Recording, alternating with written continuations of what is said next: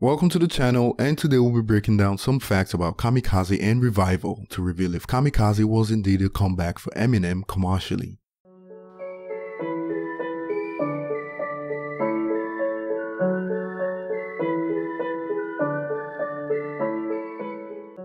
It's no secret that Kamikaze has been viewed by many fans and critics as a better album than Revival, and today we'll be revealing some key stats about the two albums to get you up to speed.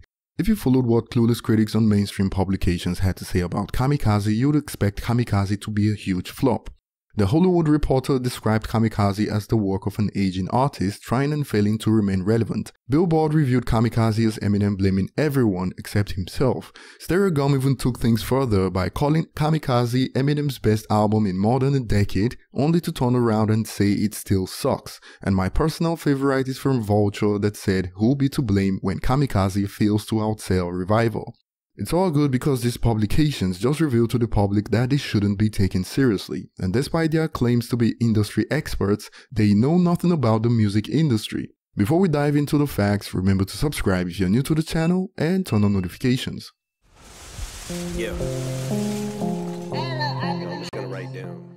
Globally, Revival opened with sales of 602,000 equivalent album units sold first week, of which 267,000 were from the United States alone.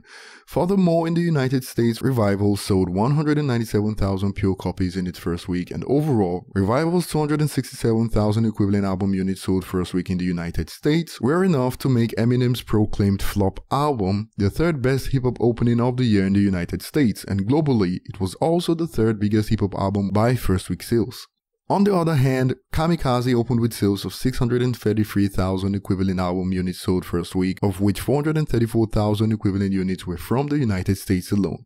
In addition, of this figure, 252,000 were pure album sales in the United States, and in terms of first week sales, Kamikaze may not have completely obliterated Revival's numbers worldwide, but based on the fact that it was a surprise album, this is indeed a huge step in the right direction for Eminem's career. Worldwide, it was 602,000 compared to 633,000 sold for Kamikaze, but the margin in the United States was huge.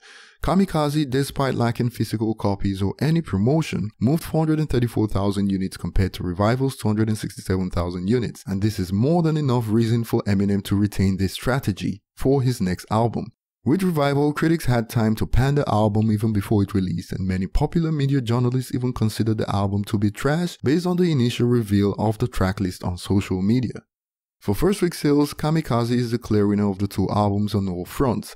Kamikaze posted higher overall sales in its first week, higher pure album sales in its first week, and even higher streaming equivalent sales in its first week, so regardless of your chosen standard, Kamikaze is the clear winner.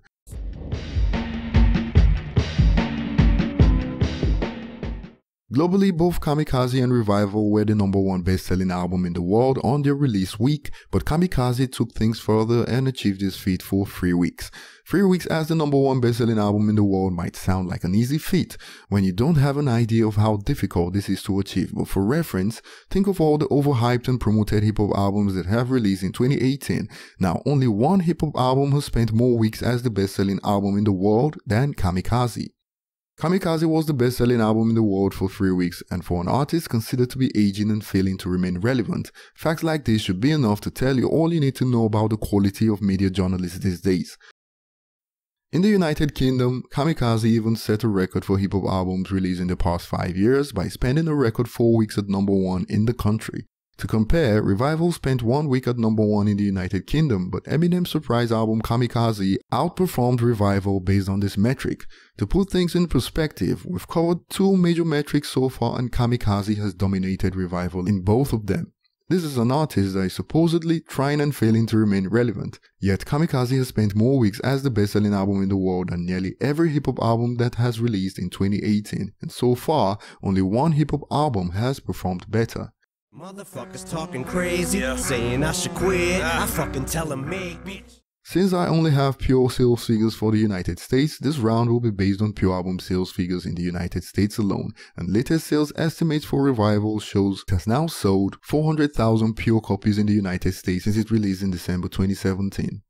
Of course, by Eminem standards, this is terrible, but we cannot ignore industry trends as a whole, and to put things in perspective, 400,000 pure album sales may be terrible based on Eminem's historical records, but based on recent trends, 400,000 is actually excellent. For instance, the biggest hip-hop album of the year based on equivalent sales despite being a double album has only managed to sell 310,000 pure copies in the United States. And remember, this is a double album with one sale counting as 2, which halves the number to 155,000 when number of purchases are counted. Revival is now at 400,000 pure copies sold, and Kamikaze once again shows that Eminem is still at the top of the rap game. Kamikaze in just over 3 months has now sold 462,000 pure copies in the United States, which makes Kamikaze the best-selling hip-hop album of the year in the United States. All this is achieved without bundles or merchandise add-ons, and the closest hip-hop album to Kamikaze in terms of pure sales has been known to inflate sales using bundles and merchandise sales. For albums released in 2018, Kamikaze is also the second best-selling album of the year overall, and was only recently surpassed by A Star Is Born soundtrack album. So now to refresh your memories about my favorite brain-dead critic from Vulture, what happens if Kamikaze doesn't outsell Revival? Who will be to blame then? Leave your thoughts about this in the comment section below. I built this castle, now we are With Revival, many Eminem fans turned their back on Eminem and got played by the popular narrative set by critics before the album released. I have seen several comments under my videos about how months later, some fans now believe Revival is actually not as bad as critics made it out to be, and the reason for this is because the smoke has cleared. One thing I have also noticed about negative comments about Revival is that they often appear to be copy and pasted criticisms and plagiarized versions of what media journalists said about the album from the beginning.